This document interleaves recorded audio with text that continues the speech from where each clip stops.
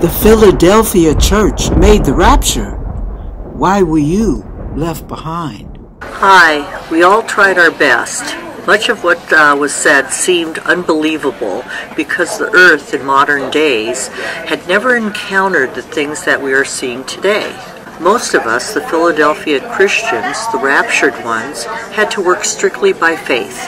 We had to believe in Jesus without seeing him. We were given coincidences that seemed surreal. The Holy Bible was our signpost, our directions in this lifetime, but most of us just didn't understand this. The Holy Bible is not a suggestion, but rather a set of firm rules to live by. Most of us go day by day living our lives, only to find out at the end it was nothing of what we thought it was. The things we thought were important, like making money, having fun, impressing others, going on trips, were actually the things that had the least positive impact on our lives. The times we helped a homeless person, the time we gave something to someone who needed it, the prayers we prayed for others were the things that had the biggest impact on our lives. But now we are here with egg on our faces and not a clue on how to get back into the good graces of God. Just know that God so loved the world that he gave his only begotten Son, so none would perish but have everlasting life. So Jesus came to earth as a man, so that you could have the ability to be forgiven of your sins.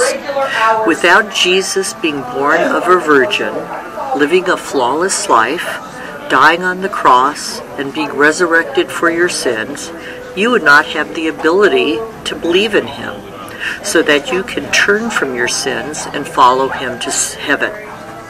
Most have thought that this lifetime had no consequences to the sins that we are all guilty of. Most thought that God's commandments were optional, and being good enough was more than adequate. I guess we are all surprised that this is not the case. Angels have been taking notes for your entire lifetime, both good and bad. What you thought no one knew about? Well, it's common knowledge to God. I bet you want the short version of this already, and how to make it to heaven. Well, God wants you to know him first of all. The only way to God is through Jesus. Both God and Jesus and the Holy Spirit are basically one.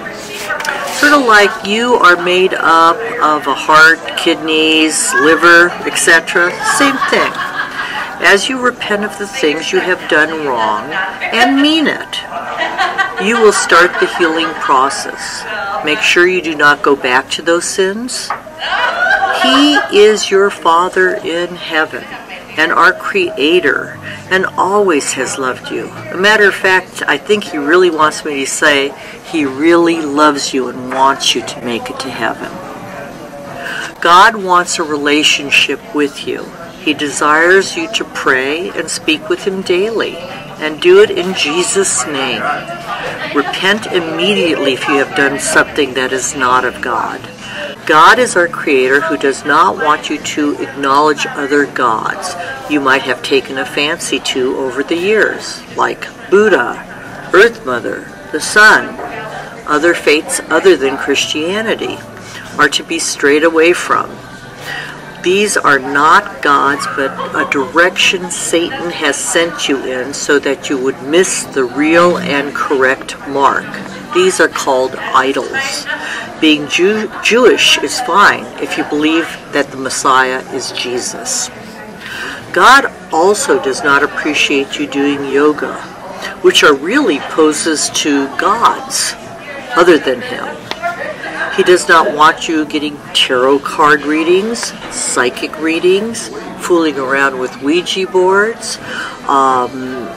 anything that constitutes witchcraft or magic in any way.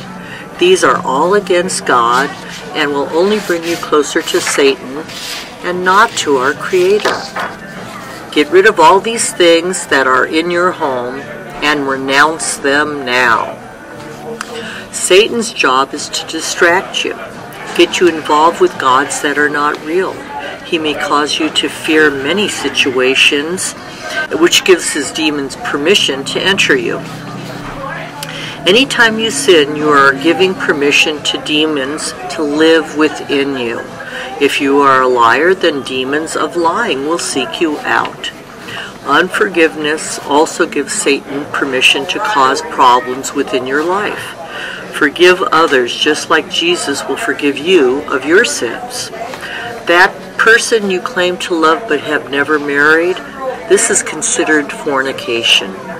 It is time to either stop sinning against God and get married and make it legal in God's eyes. And most importantly, do not take the mark which goes in your right hand or in your forehead. This will bring you to hell upon your death. Under no circumstances take it. Now is the time to clean up your act and mean it. Do no more sinning. We are at the last dance of the night, and there is no more time. He expects full cooperation, mainly because there's no more time. We, the Christians who spent the last 5 to 15 years, most of us, waiting and cleaning up our lives, are grateful for this time that we are able to spend and get to know Jesus, God.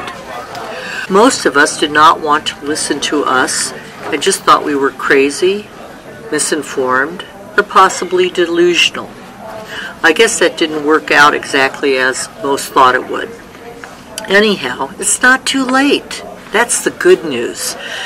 God is willing to get you on the right track. He wants you to be with him in heaven, and he is kind and compassionate, and he loves you. No matter what your sin or sins, he is willing to take the new you. All you must do is change what cannot be brought into heaven, which is sin. You cannot change without him. I hope this has helped. See you in heaven.